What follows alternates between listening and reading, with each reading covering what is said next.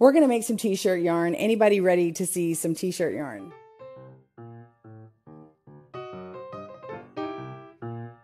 Hello and welcome back to GoodKnitKisses. I'm your host, Kristen, and welcome to the replay. If you're catching me later, we're going to make some t-shirt yarn. Anybody ready to see some t-shirt yarn? Okay, so we're going to get started here. So what you're going to need is you'll need a t-shirt or more. And you're going to want to get you some scissors, whichever ones you prefer. These need to be sharpened, so I'm actually going to use my kitchen utility scissors. If you've never seen these before, these are from Cutco. I'm going to use these because they're kind of more heavy duty. And then you just need your shirt. So let's be real honest. This is one of my husband's cast-offs, and he gave me a bunch of them kind of a while back to do stuff with. And we're gonna oust Mr. John. Does your significant other's armpits look like that? Am I the only one? That's a nice one. Look at that. Yeah. Yeah. So get your scissors, get your t-shirt. You're going to lay it out on a flat surface. I'm going to lay it out here, and then I'm going to flip the camera. So you've got your t-shirt, you've got your neck of your shirt. You want to get it all lined up. Okay, nice and flat. Okay, and then you've got the arms sticking out. What we're going to do is you're going to start at the armpit here, and you're going to cut it off. Okay? You can depending upon your shirt, I mean, you could cut off these arms here and then cut this, and you can actually cut these by hand later and tie them on. But because it's what you want to do is you want the tube, so that's why you're cutting it here and going over to the other side to here. And because he's got this nice little armpit thing, I'm going to actually cut it off here. 'Cause it's a big shirt. This is like, this is a 4X. So I'm going to get a lot out of this. Okay, so I'm going to turn it to the side so I can cut it easily. And you could even flip it in half. So if it's just too big to manage, we're going to flip it in half just while you're cutting that, and make sure it's spread out. And then we're going to cut this. I don't have to be perfect here, girl. You can choose to cut this part off, or you can use it. I'm going to cut it off just to make it more consistent.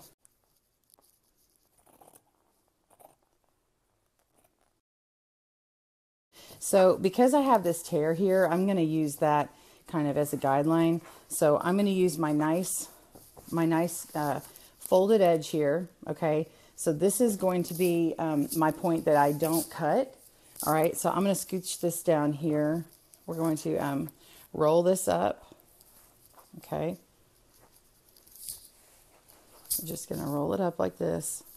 And I have like a cut in here. So I know I'm going to like cut along right here because there was like a rip. So I'm just going to roll it up. And another reason why I have the big chunky scissors is it will work like this. Now, if it doesn't work for you like that, then what you can do is you can do like longer sections at a time. So if that's too big, you can do this. I'm going to unroll it and show you because mine's really thick. So let's just show you especially if you're working with fabric that's from the store. And what you do is you're going to want to you're going to want to make a tube and sew up, or at least sew up the two ends and then turn it inside out and then do this. Okay, so that's how you would do it if you're working with a big bolt of fabric. So let me do big long folds here.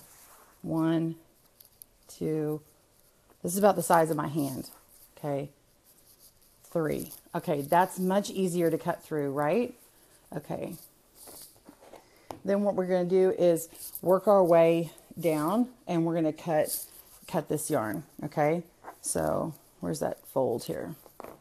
Trying to find that break. Yeah, that's where it is. So I'm going to work from this side. Doesn't really matter, but I'm going to kind of see how much I need. 1, 2, 3. I'm going to do some real wide, so I'm just going to cut these right here. Okay. So I'm going to make this real wide. Okay. So what you do is you flip it and you cut it past this last fold. Okay. Just past just a little bit, and then you leave, you know, kind of about an inch or so up at the top. See how I'm not going all the way through? Okay.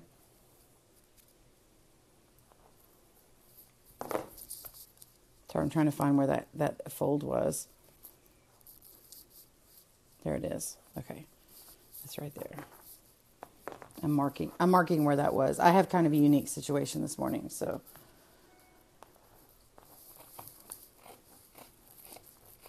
And you can be like technical with it. You can measure it out, do whatever you need. And then there is my break. So I'm doing some pretty wide. These are nearly 2 inches. Would be, what is that? 5 centimeters. I'm just eyeballing it. I'm not gonna stress. Also, will add to the texture.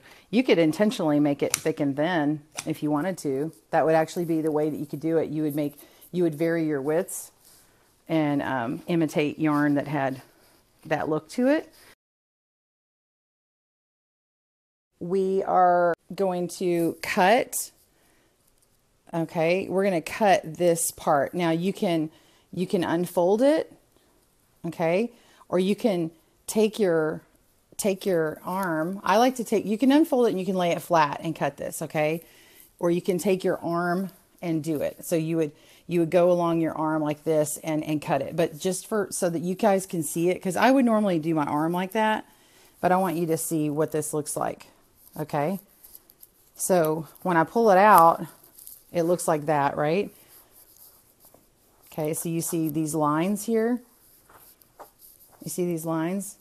This is good. This is good for visual, so you know what you're doing. Because if I show it on my arm, you're not going to really see how I do it. And I've got a video on how to do this, like with a bag, like a plastic bag. So you can do it either way, but I show it with my arm that way. So I'm going to show it different right here. So I'm going to go from this bottom right one. Well, yeah, it's bottom right. It's not flipped on your camera. So I'm going to start it by going from here to here. Okay, can everybody see that? Just do a diagonal cut.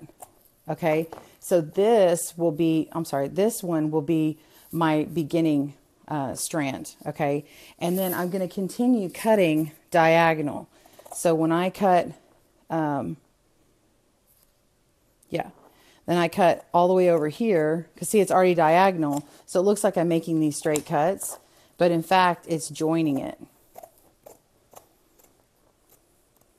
Okay.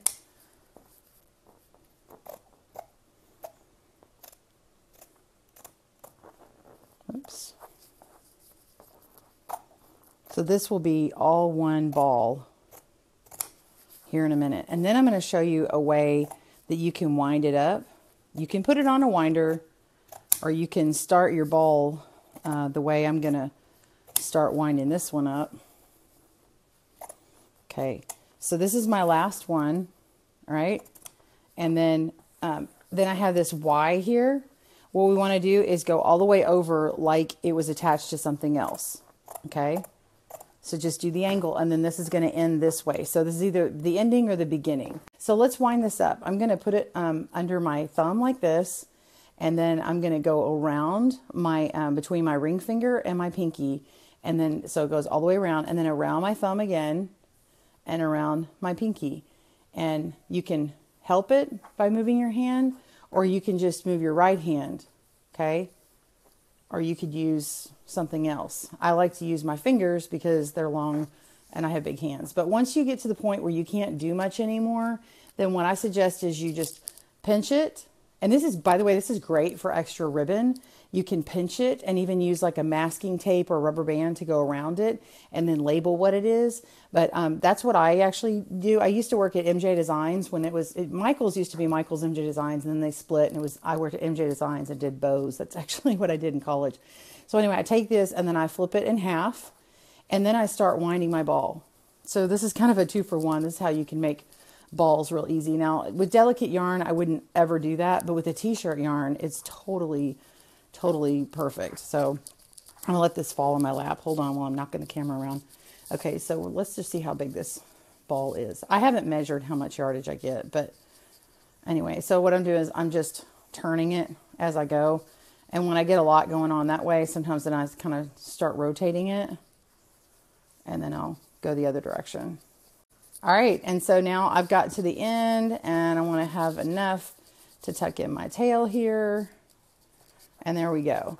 So you could wrap a little rubber band around that or whatever. This would be fun for a cat. So anyway, this is my t-shirt yarn. I can start working with this right now. So anyway, I hope you guys like that. I hope you can make you some t-shirt yarn this week. It's kind of fun.